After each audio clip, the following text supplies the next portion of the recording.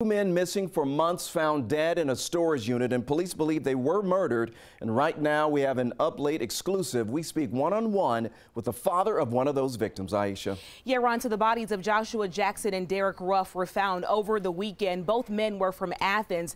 This all happened over the weekend, that deadly discovery. Police believe that they were killed exactly where they were found, and gang activity may have played a role in this. Well, exclusively tonight, Ashley Johnson talked to Joshua's father, and unfortunately his father says he really had prepared for the worst in this case. Aisha, this is any parent's worst nightmare. Gerald Jackson says his baby boy Josh was loved by so many in Athens. He raised him as a single father, and now Joshua's one-year-old daughter will grow up without her father.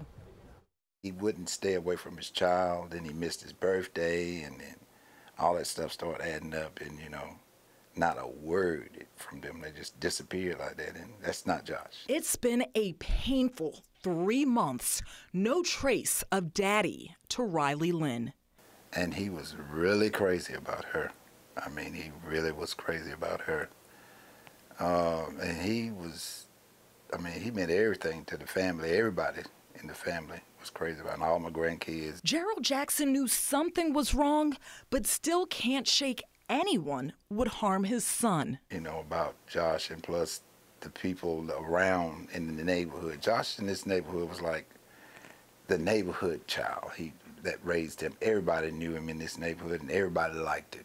Investigators say one suspect, Leslie Green, is in custody, but are still on the hunt for Robert Carlisle. They say both were caught talking about the deaths. Green is charged with concealing a death. No one is charged with murder right now. Jackson wants justice. Most definitely. And it'll come. It might take a minute, but it's going to come. It's going to come. And I'm willing to wait. And prayers for Riley Lynn. But as far as Riley, we're going to make sure she know, what kind of father she had. Very tough circumstances for these families. It's been a long couple of months, and it has come to this. Now, tell us about the possible gang relation activity that they think could be connected to all of this. Yeah, well, police haven't been specific about that, but they do believe gang activity was a factor in some way.